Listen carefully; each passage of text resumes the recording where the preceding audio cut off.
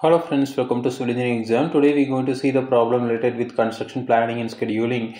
So the problem is to find out the critical path and the critical duration for the following network. So the network is given 1 to 2, the duration is 4, then 2 to 3, the duration is 4, then 2 to 4, the duration is 7. So the corresponding activities and duration also given. So there are three dummy activities. So 4 to 6 and 7 to 8, then 5 to 8 as a dummy activities. Okay, so now first thing is we have to find out the different path available in the network. After that we can sum of all the activities durations. So finally we got the value of critical duration. Okay, so the path containing the maximum duration is called the critical path and the duration is critical duration. Okay, so the first one is 1 2 3 10. So the 1 2 3 10. Okay, so this is a one activity 1 2 3 10. Okay, so now the durations will be 4 plus 4 plus 15.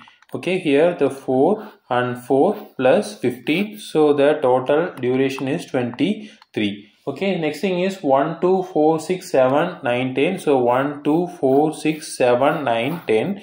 So now 1 2 2 4 6 7 9 and 10. Okay, so the corresponding duration 4 plus 7 plus 0 plus 6 plus 14 plus 14. So the duration will be 45. Okay, so next thing is 1 2 4 8 7 9 10. So the 1 2 4 8 7 9 10. So now 1 2 4 8 7 9 10. Okay, so the duration will be 4 plus 7 plus 7 plus 0 plus 14 plus 14. Okay, so the total duration will be 46. Okay, so next thing is 1 2 4 8 9 10. Okay, so now 1 2 4 8 9 10. So the duration will be 4 plus 7 plus 7 plus 7 plus 14. So now the duration will be 39. Okay, so next duration is 1 2 5 8 9 10. 1 2 5 8 9 10. So the value will be 4 plus 4 plus 0 plus 7 plus 14. So the total duration will be 29. Okay, so next thing is 1 2 5 8 7 9 10.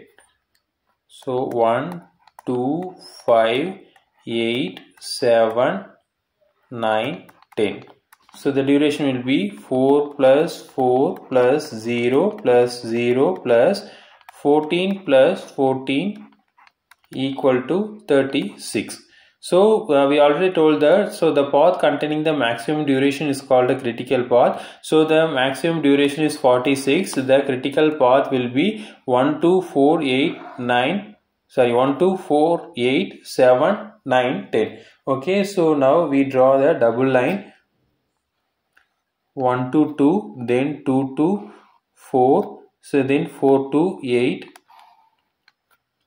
so then 8 to 7, so then 7 to 9, so 9 to 10. Okay, so this is a method we can solve the problem. Again, we will see next video. Thank you.